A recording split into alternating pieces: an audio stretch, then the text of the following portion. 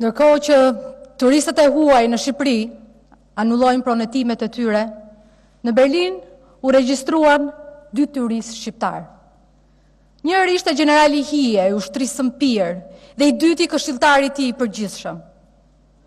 Ndërkohë që propaganda e generalit Hije me ushtri të mpirë i mbush mendje njerëzisë të pi vaj palme në vend të qumshit, njerëzia bën llogaritë e fundmuajit për të marrë frymë.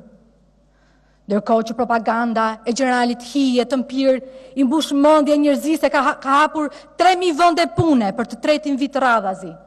Njerëzia ka qarë ferrën bashkë me serverin e llotarisë amerikane. Ndërkohë që generali Hije me ushtri të mpirë ëndërron se ka punësuar në Shqipëri më shumë se gjysma e gjithë rajonit. Biznesi po gulçon, e klapia e drejtshkurtësisë së gjatësisë së tij e kap. Ndërkohë që generali Hije me ushtri të mpirë me gastorin e tij kimik luan luftrash. Njerëzia u idhtohet shpirti e u përloten syt. Nga krau tjetër, kryetari në tentativë legjonit të shpërbër u premton mjekëve se do t'i lajë me flori. Mjekët dhe gjithë njerëzia çuditen. Ndërkohë që kryetari në tentativë legjonit të shpërbër u premton studentëve të çlirojë universitetet duke luftuar drogën e oligarkinë, studentët e njerëzia çuditen. Ndërkohë që kryetari në tentativë legjonit të shpërbër u premton astierasve se nga astiri nuk do heqin astirin e ka për të qenë për herë astir, Tirana vazhdon normalitetin e anormalve.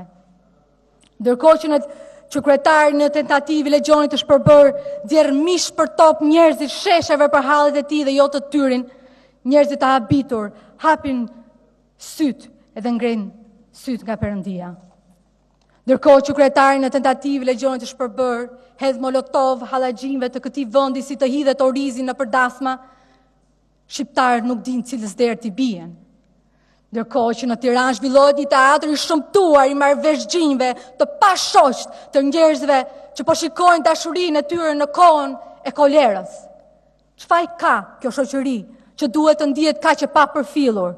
Çfarë ka ky vend që duhet të përdhoset për ditë? Çfarë ka biznesi që nuk llogaritet në asnjë moment? Çfarë ka kjo rini që duhet të shpërfillet nga çuditbërësit që janë shkëputur nga realiteti? Kritika kryesore që u bëj njerëzve është që të flasim me ndjesi dhe jo me fakte. Të nderuar dhe fort të respektuar, të cilët jo vetëm më dëgjoni, por dhe më kuptoni, dhe që jo vetëm më vështroni, por dhe më shikoni. Kësaj here do dal nga ky rregull, do flas me shpirt. Do flas me shpirt për ata njerëz që kanë vesh më dëgjojnë. E do ju drejtohem me shpirt atyre që kanë syt më shikojnë. Në kohë të jashtëzakonshme, është e udhës të bëjmë gjëra të jashtëzakonshme. Shumë njerëz më thonë mos. Mos këtë e mos atë. Mos se ky vend ka marrë fund. Mos se Shqipëria nuk bëhet. Mos se shqiptarët janë dembel. Mos se këta janë të rrezikshëm. Mos se këta kanë bërë marrëveshje. Mos se media është e shitur. Mos se je vetëm.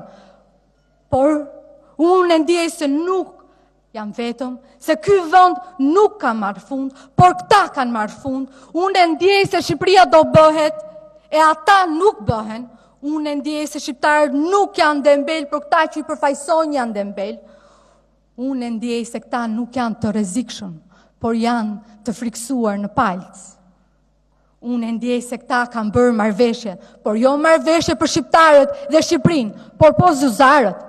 Unë e ndjej se nuk ka media apo kazana, legeni shitur a i pashitur, qoftë ky të bëj ballë kohës për alternativë.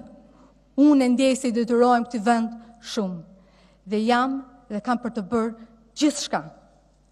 Unë e ndjej se nuk jam vetëm, por jemi më shumë se ç'mendohet dhe më shumë se ç'mund të thuhet. Ju falenderit.